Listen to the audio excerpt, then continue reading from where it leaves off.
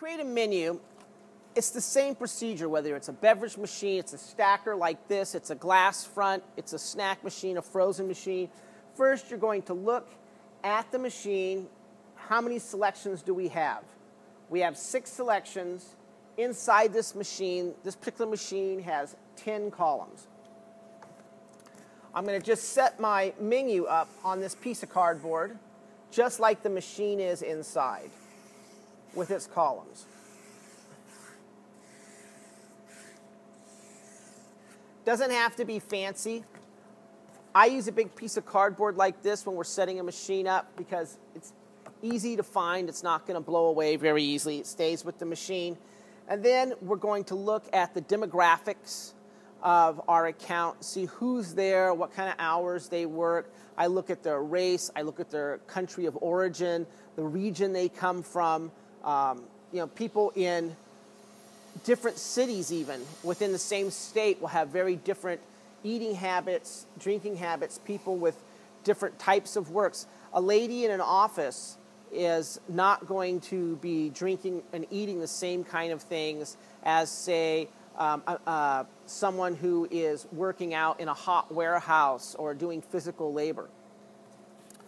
So once I do this, then I make my choices of what's going to go in the machine, and I write down the selection number on when I do a beverage machine like this. So I'm going to say these two are going to be Coke and Coke. I like having, if I'm going to double up columns, I don't like to put them side by side. I like to put them front to back. I like to put the columns that are really busy far right where it's easiest to load. So I'm going to go Coke, Coke. Over here, I'm going to go Dasani and Dasani, especially because water bottles tend to jam and they take up a lot of room, so I usually have 2 or more columns of water in a machine. And then I'm going to say, well, we know we have 6 selections.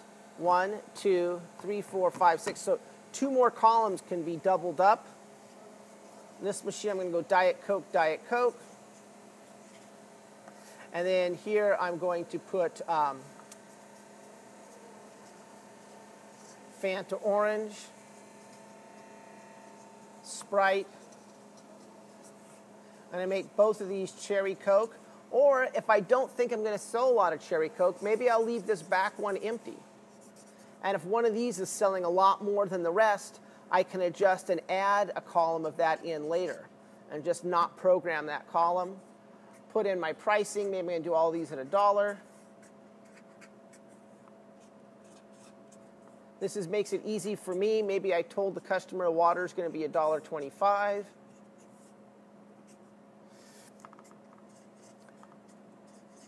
This makes it easy for me to program this machine.